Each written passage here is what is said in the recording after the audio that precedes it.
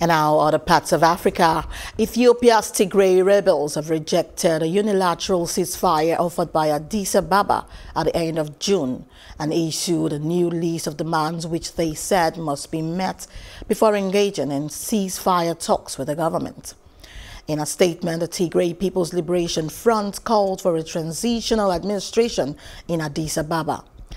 The TPLF insists that the arrangements must have an all-inclusive political process with major political actors aimed at addressing the current political and constitutional problems in the country.